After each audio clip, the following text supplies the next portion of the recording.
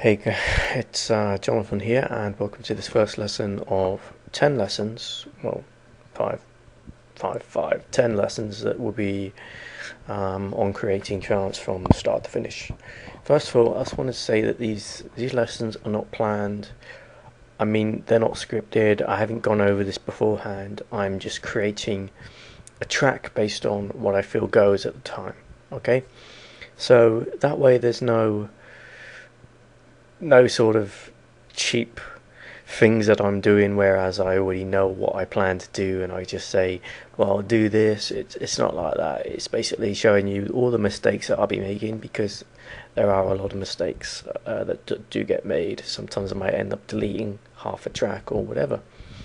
But anyway, these series of lessons are based on 10 lessons, and first lesson will be on the drums and rhythm pattern, drum pattern, rhythm, and also organising things into categories as well, because here we have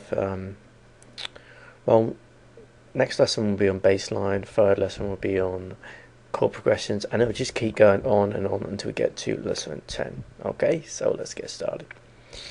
First of all, we have a bass drum or a kick. This is basically a template I just quickly whipped up for this. We have a closed hat, and then we have a open hat and another open hat, and finally just a quick sound that I've made in Vanguard, which I'll be using anyway. So basically, let's start off with the kick. You want the 4 to the floor kick, which is basically this. That's right. And then you'll be wanting a just straight across on your closed hat, and on your open hat like this in between every kick. Basically, this is a winning formula in trance. It's like it's basically, you hear this everywhere. It's a very common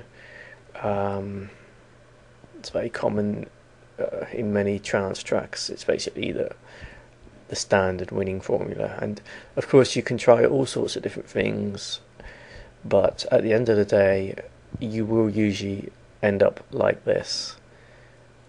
Whoops. It will look like that to start with. I mean, it's basically, that's a winning start anyway.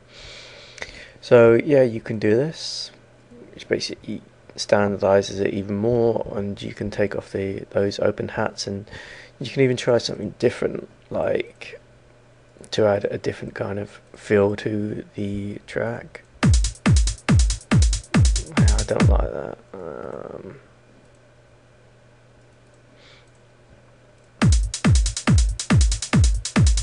Yeah, that'll do, and like this.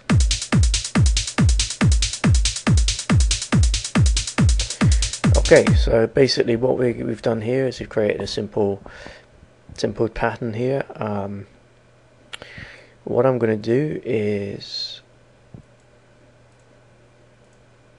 I'm going to do this, but instead of doing that, you can just basically hold the right mouse button to delete it all, and just hold the left mouse button while dragging across there. So that's a quick way of doing that. It's easier, but sometimes you just may want to click one and stuff. You might end up doing this by accident, which sucks. Sometimes you have to just delete it off and keep missing, and I know I've done that a few times, but anyway. So now we're going to move over to the next step, which is organising. It's pretty important. For example, here we have some categories. We have all unsorted. Now, if I was to click on these are basically what you have selected. So if I was to click on this here, which will be basically part of our bass section, I'll show you what it is anyway.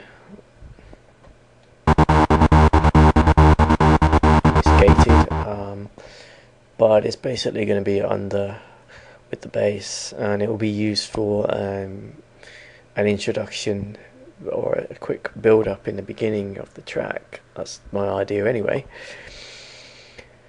So what I'm going to do is categorize this into a bass section. So all you need to do is hold Alt, make sure you've got your bit selected.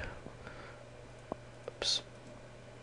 Hold Alt G, and I'll put bass in there and hit enter, and there's a new section there. Now you want to delete this unsorted. I mean, you don't even need that there, so you can just right click and delete filter group, and then we're going to basically, what you want to do next is move over to actually selecting groups of them. All you have to do is hold the shift key and you keep left clicking like this. So I have 4 selected there, and then you just put Alt G. I'm going to put in drums, and there you have it. We have bass and drum sections, and of course you just keep adding to different sections and stuff like that. But another interesting thing you can do is color code them. When you're renaming stuff, this is our kick. I'm going to select all our drums as this color here and just hit enter, and this is oops, bollocks. Okay, my mistake. Click rename again on this. This is our close hat, so I put C space hat. I'm not used to typing with one hand. Hit enter. This is our open hat. Do it the same with the color. I'm sorry this is taking so long. And the same with this. This is another open hat. This is number 2. And the color thing again while we're renaming that. And this here, we're going to basically rename this to gated intro, and we're going to change the color here to something different, like this. That's fucking ugly, that is. Hold on, it's a bit better. Fuck, that was fucking bright. Fucking anyway, so now we have them in sections and color coded. What you can do as well is quickly change the icons by right clicking set icon, and for example we're just selecting these.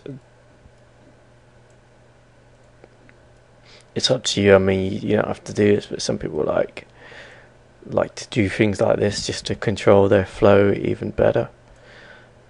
So that's fair enough. So that's basically the introduction here for organising things quickly, and that's that. It's not much to it.